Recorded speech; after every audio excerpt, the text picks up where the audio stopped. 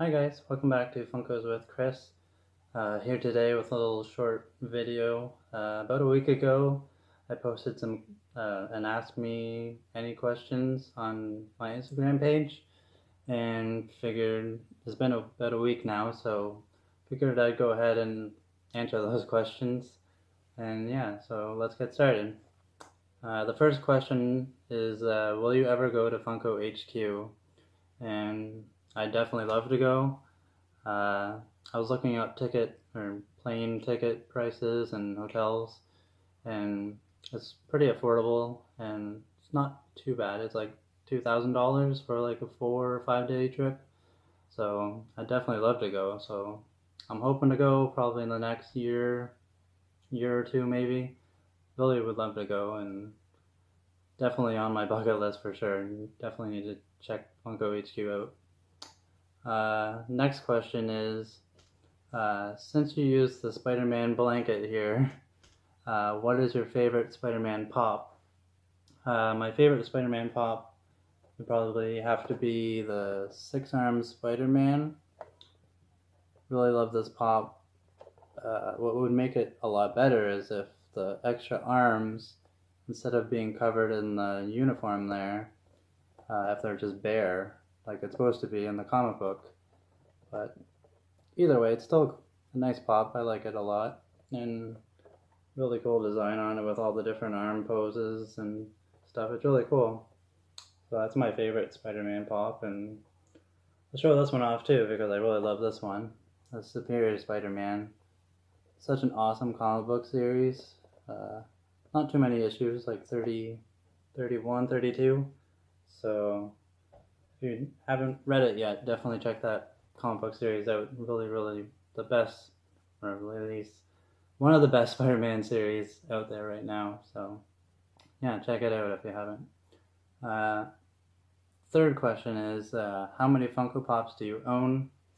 Probably own, according to Pop Price Guide, I own like 204, and yeah, it doesn't look like that much, but I guess when you see the number, I guess it is that much. So yeah, I'm at 204 apparently. So the next question is, how long have you been collecting pop or Funko Pops for? So basically, I've been collecting since about July of 2017.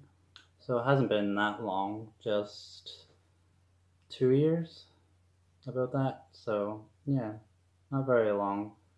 I know the first pop that I bought was Mr. Clark, and I was really into Stranger Things at the time, and then I saw this pop sitting on the shelf at EB Games, and I had to pick it up. So it was around this time that I started collecting, and this is the very first pop that I got, or bought basically. So yeah, around 2017 SDCC is when I started to get into Funko Pops. Next question is, the favorite pop in my collection would have to be the Buff Rick and Summer from 2017 SDCC. Love this pop. Just got it recently, probably last month or 2 months ago. I did a trade for it on one of the Funko groups, or not Funko, the Facebook groups. And yeah, really glad to have it. Never thought I would have it, and just really glad to actually have it in my collection. It was one of my top grails, and to have it right here beside me is really awesome. Next question was, which pops do you collect? Pretty much I collect Rick and Morty, Stranger Things, some Marvel. I don't have a lot of Marvel, but I have about 10 Marvel in total, so I'm hoping to get more, but really getting into the Spastic Plastic line. Got a couple all around there. Got 12, I think, in total of the Spastic Plastic line. Love those pops a lot, so yeah. That's pretty much what I collect, yeah. What is your Grail pop? My Grail pop would probably have to be this one is my second most valuable. Love this one a lot. Really happy to have it, like I said before. But yeah, it's my most, not the most expensive. If you want to say top most expensive grail, it'd probably be the Roy right there. That's like 110, 115 or something like that. But for my most favorite grail pop, basically, it would be the Buff Frickin' Summer. Yeah, really happy to have that one. And the last question is, do you have any signed pops? And my one signed pop that I have here is Mr. Clark.